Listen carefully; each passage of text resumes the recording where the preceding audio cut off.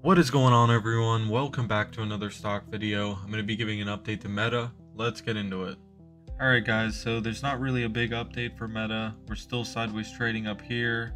We kind of made a double top and we might be coming up for one last touch, one last retest, and if we're able to break out there, things could continue to be bullish. If not, things could get bearish fast. And news-wise, it's the same old BS that Meta's always being attacked for, some privacy concerns. So from here, I'm going to give my predictions on what I think could happen next. Starting out with the most bullish prediction, and that would be for us to come back up and retest that 505 area.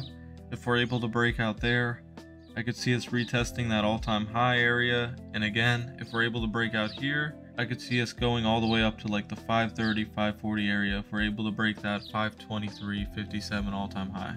This would be best case scenario in the coming weeks for Meta.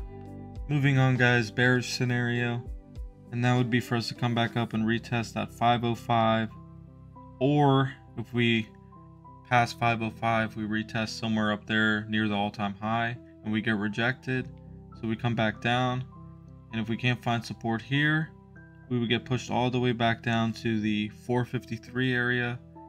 And from here, if we can't find support, I think we could end up filling this whole gap behind us and ending up somewhere at 403. And this would be the worst case scenario in the coming weeks for Meta.